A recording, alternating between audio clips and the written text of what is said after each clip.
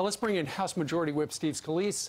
He joins us right now. Hey, Mr. Scalise, what do you make of what we're seeing with this wave of packages addressed to these Democrats and prominent critics of the president's being delivered all across the country? Well, good morning. This is very disturbing what you're seeing. I'm very fully supportive of law enforcement and confident that they're going to find out who exactly did this, and they're going to figure this out. And that person should be brought to justice, and it should be swift. But for now, it's a time for us to make sure that we're calming down the rhetoric and not pointing fingers at people. My goodness, we should all be focused on encouraging law enforcement, giving them all the tools they need to go and find out who's doing this. So as somebody who almost bled to death when you were shot by a Bernie Sanders supporter at second base when you were just trying to practice for a softball game, what do you want everyone to know, and what do you hope that happens over the next 24 or 48 hours as we go on a massive hunt to find out who's responsible? What's going to be your focus, Steve? Main focus is to make it clear that there's no place for this in American politics.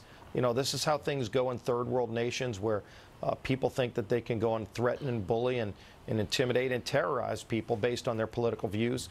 That's not what our country is about. It's not who we're going to be about. So ultimately, law enforcement is going to figure out who did this, and we're going to move on as a country. But, you know, there's no place for it. Right after this happened, right after these suspicious packages started we started to determine they were all being sent to these Democrats, people were on network shows blaming the president for this. John Brennan's is even responding to the president's tweet this morning saying, stop blaming others, look in the mirror, blaming him for his inflammatory rhetoric and insults and lies, encouraging people to get violent. We've had Democrats that have encouraged people to be violent, get in the face, or it seems like they were encouraging violence. When you hear both sides having these arguments, what goes through your mind? Because you were targeted because you're a Republican. Today, the story's a little different in the fact that Democrats are being targeted. But is your message enough is enough? It is. And look, I mean, the idea that somebody can use this and try to go and have a press conference and blame somebody else that has nothing to do with it when they don't even know the facts. This isn't the time to be pointing fingers. You know, we all ought to calm it down a little. You know, everybody's rhetoric should be, you know, focused on the idea that we have a great nation where we can disagree with each other, but you don't make it personal. You don't resort to attacks. If you're threatening somebody else, you've pretty much lost the argument already. Focus on going and winning the debate. If you have better ideas, show your ideas. We're going to have an election in 12 days that is going to ultimately settle all of our political differences, and that's how we settle them in America, at the ballot box, not through violence. I was wondering, Steve, did you ever blame Bernie Sanders for you being shot? No. So why do you think everyone seems intent on blaming the president? You know, these are people that have hated everything the president stood for. I mean, Donald Trump ran as somebody laying out a very specific agenda for this country to make America great again, and he's doing it. I mean, all the things that he's done as president have been the things that he promised, and it's working. You know, we should be celebrating the fact that our economy is doing so well, that we're finally changing the direction of our country and getting things back on track. And if somebody's got a better idea or a better set of ideas, let them go lay that out. But they don't have an agenda. They just want to make this about personality, and they're against somebody. That's not what's going to win this election. I've been getting all around the country. People, first of all, they like the economic growth that we're having. They don't like the tone of politics when they see people threatening cabinet secretaries and saying, run people out of restaurants based on their political views. That's not who America is, and that's not going to win them the House or the Senate or whatever they're also trying to accomplish this election cycle. It's going to be a battle for ideas. I think we have better ideas, and what we're doing, working with President Trump, is actually working for the families who have been forgotten for so long.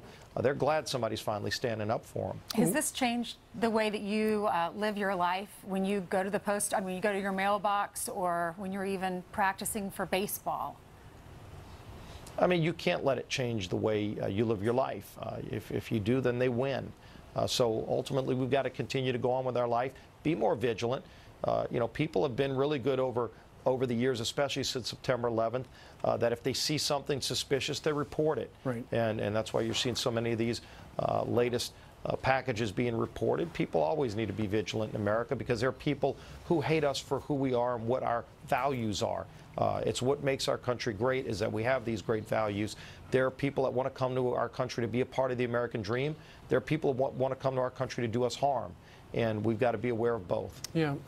Mr. Scalise, one of the things that doesn't add up to some of the analysts we've had on the air is everybody knows that members of Congress, former presidents, prominent Democrats and Americans don't necessarily open their own mail. They go to a containment facility. I mean, every piece of mail you get at Congress is opened off-site, oftentimes in other states.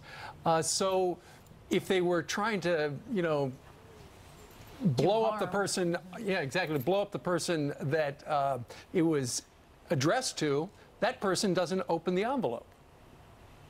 Yeah, who knows what the real motivation is, what they're really trying to accomplish. But ultimately, what I'm confident of is that they're going to get caught. And when they get caught, we'll know a lot more. Yeah.